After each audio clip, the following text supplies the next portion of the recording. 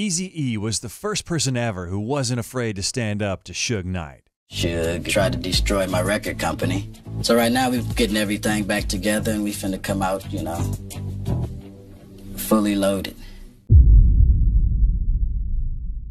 It all started because of Dr. Dre, who was dissatisfied with his financial position at Ruthless Records. It is reported that Dr. Dre scheduled a meeting with Eazy, but never showed up to the meeting at all. Instead, Suge Knight showed up, threatening the member of NWA. Dre wasn't there. Oh, Dre wasn't there at all? Nah. Dre set it up, though. Did Eazy get beat up like the movie show? Nah, hell nah. No. They didn't touch him. Keefy D said that Eazy-E had all the Compton Crips behind him. Of course. Suge wouldn't touch him. Of course. You're gonna sign these, releasing Dre and DOC from Ruthless. And Eric was, if he walked between my legs, excuse my French, people probably would think he was my penis. I gotta kill this motherfucker, Suge Knight. No, you're not gonna do that. Jerry Heller talked him out of the idea, but he later said he regretted not letting him go on with it. I should have let him kill him. Yeah. You know, I would have done the world a favor. He would have done it for sure. BG Knockout recounted the story of how he met Suge Knight at the Billboard ceremony. I see Suge kind of trying to press Eazy. So me and my brother jumped up, ran up there, like, what's happening? Suge was like, yeah, outside. We gonna see what's happening outside. They came back to the hood. They brought straps for everybody. So we went outside. Everybody was strapped up. So we got outside. We like, Suge, what's happening? Like, he was like, man, I ain't tripping on that shit. I was like, all right. Motherfucker Dre, motherfucker Snoop, motherfucker Death Row. Yo, and here comes my love. As a result, Dr. Dre got what he wanted: a studio, money, etc., and started working with artists like Snoop Dogg and Tupac.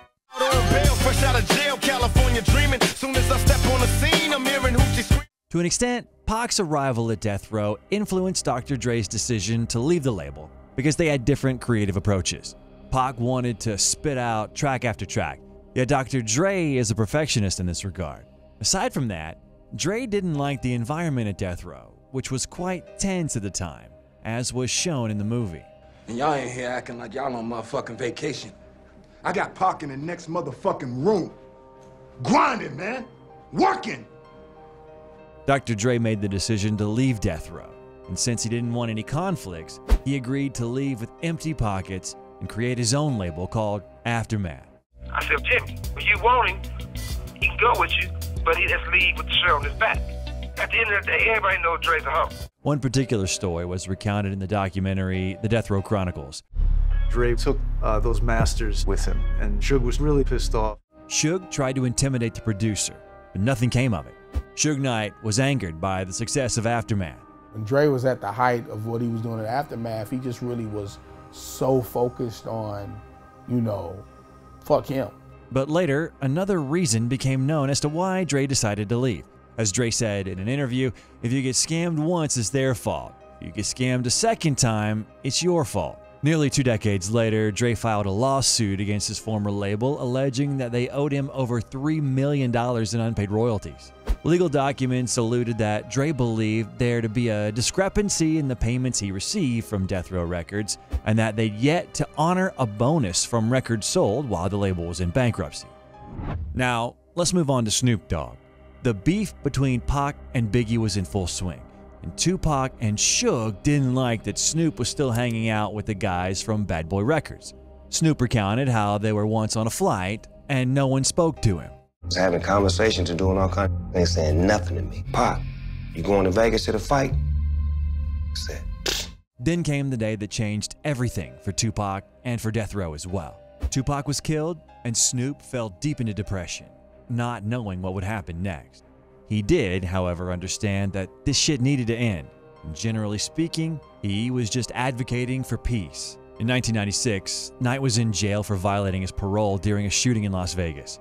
Snoop wanted to end the conflict with Bad Boy Records and wanted to ask Suge what he thought about it. Fuck them bitch ass niggas.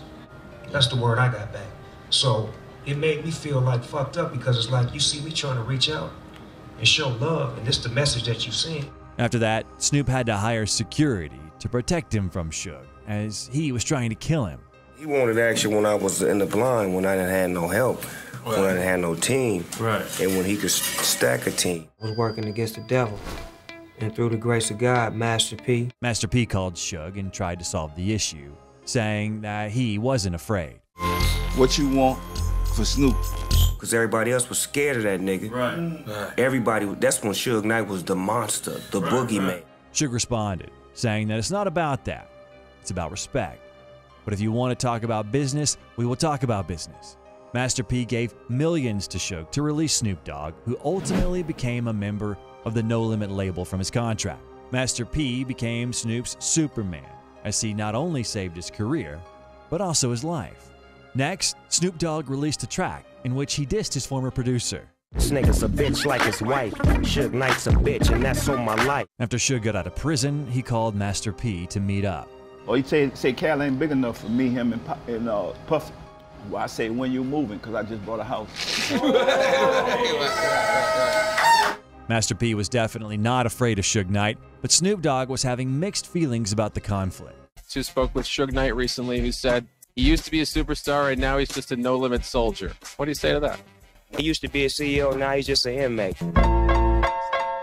Despite the fact that he dissed him, it's hard to say that Snoop wasn't afraid of Suge. What do you think? Let us know in the comments. In an interview with Big Naz, Marshall's former bodyguard, he said that Suge and Eminem first met in 2001 at the Source Awards. He saw the young and confident Slim Shady getting into a verbal altercation with the guys in the red shirts, and they said, This death row about, this death row life. Death row, what's it got to do with him? He said, hey man, Suge sent him a message. What was Eminem saying during all this? He was like, man, shit. It was like, this motherfucker's trying to kill us, man. What they trying to do? What do they want? I don't understand. What do they want? They want you to sign with them instead of being with Dre. Anyway, Suge Knight is far from being an Eminem fan. What do you think of Eminem? Is that what do you think of white rap? Really from the ghetto, and you really doing those things you rapping about, you talking about, I can respect that. Right. If somebody else writing your rhymes, if you telling somebody else's story, that really don't mean nothing to me. The security guard also revealed how a famous boss of a record label tried to harm Eminem at a concert in Hawaii. When the plane landed, they were greeted by 20 policemen and told that Suge Knight's people were here. 40 cals and magazines and clips and Velcro from the bulletproof vest being put on. So you go from vacation mode to beast mode. It went from vacation mode to beast mode real quick, man. Vacation was over at that point. Yep, you gotta protect yourself, man. And later, when 50 Cent was filming the music video for the In the Club banger, Suge Knight burst into the video shoot. Suge came in with 30 Mexicans, like you said. There you go. Which is weird. Okay, it was like, Suge's outside! Suge's outside! Everybody like, it was running, dropping shit. Like, man, everybody going, I'm in front of the camera like this. 50 was like, what's up, man? What you want to do? And bang him. And Suge looked at him, and he took a puff of his cigar, and he blew it out, and he did like this, and he left. Eminem came back with the vest. Yeah, Eminem was outside with it. Shout out to Eminem. Dre wasn't outside, 50 wasn't outside, but Eminem was outside. Sometime later at the Vibe Awards, Suge Knight was with Irv Gotti, with whom 50 also has a conflict. Tony Yayo recounted what his friend did. And 50 being the genius he is, told James Cruz go buy 15 knives. In 2004, The Game and Suge Knight clashed. As The Game recalls the incident, I've been face-to-face with Suge with guns drawn on both sides, said the Born to Rap artist on Power 106 FM in Los Angeles. Suge rolled up on me one time after the Vibe Awards after party with like 60 gangsters. He wanted to press for something I said in my song about him, which I said it because I'm from Compton. I'm really from Compton, and I felt like Death Row and Suge and that whole era took so many lives that didn't get mentioned in the city. A couple of those was friends and big homies. So I said a few things about Suge that he didn't like, and they rolled up on me. I drew my gun on all of them, and I held my own. And from that day forward, it was nothing but respect with Suge. Has Suge ever gotten punched in the face? Yes, that also happened. Generally speaking, Suge was representing a producer. His name is Detail, and Suge said that Akon owed Detail money. Akon was like, no, it's not really that black and white. There's more to it. And he explains that Detail was signing Akon. But when Akon signed with Detail, Detail was still working with Ray J, and Ray J was working with Suge. Suge told Akon, since you signed with Detail, you should know that he owes Ray J $25K. Akon called Ray J to make sure this was right, and when it was confirmed, Akon told Ray J that when the next Akon album produced by Detail will be released, all the sales profits will go straight to Ray J until the debt is covered. So Ray J will get his $25K from Akon sales. Everyone was in on this agreement, Suge included. But like a month later, Suge approached Akon in the club, demanding the money. This obviously weirded out Akon as he reminded Suge of the agreement. Suge agreed again, but he added a new detail. He said, Ray J and I are 50-50 partners. Why don't you just directly pay me from the album sales, and I'll pay Ray J his part? Akon refused. He said, no, I'll pay Ray J because we owe him money, not you. Ray J can pay you your cut of the money, not me. All was cool until like a month later when Suge approached Akon again in a club. He was drunk and asked for the money again. Akon made fun of him and was like, are you broke? Why are you insisting on getting like 12.5? Suge denied being broke but said that the way things work in this business is that you need fast money. You can't wait so long to be paid your debt. Akon said he'll see what he can do and how he can speed up the process. That following week, I'm throwing this huge party at the W. Yo, Con, we good? I said, yeah, we good, nigga. What y'all want to drink, whatever, just, you know. He said, no, with that, I'm talking about with the money. I said, God damn, Suge, really? 12,500. Nigga, we at party, nigga, we party. Akon said that he would not receive money today, but everything would soon be resolved. As a result, Suge told him this. He said something about I have to pay a toll when I come to LA and that my mom won't be able to come to LA. Next, Akon's then manager, Robert Ja Carnes Jr. intervened, telling Suge to calm down and that he would get his money. But if Knight wants to settle this with a fight, then they can do it right now. Suge replied, bastard, I'm not fighting. I'll have your mother and all your family killed. Eventually, one of Suge Knight's homies was about to pull out the gun, but Thomas 2 T's Anderson Jr. knocked him out. Ja hooked off on Suge. And knocked him out. And Suge fell down in slow motion. Yeah. Ja was charged with 1 count of felony aggravated assault due to the severity of the victim's injuries, and Thomas 2 T's Anderson Jr. was arrested on suspicion of assault and disorderly conduct.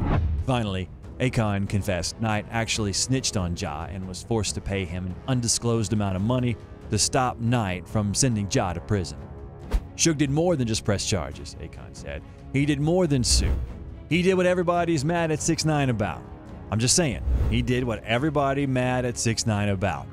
I had to pay off Suge to drop the charges for Ja because I couldn't see my man going to jail for that shit. Ja had just got out.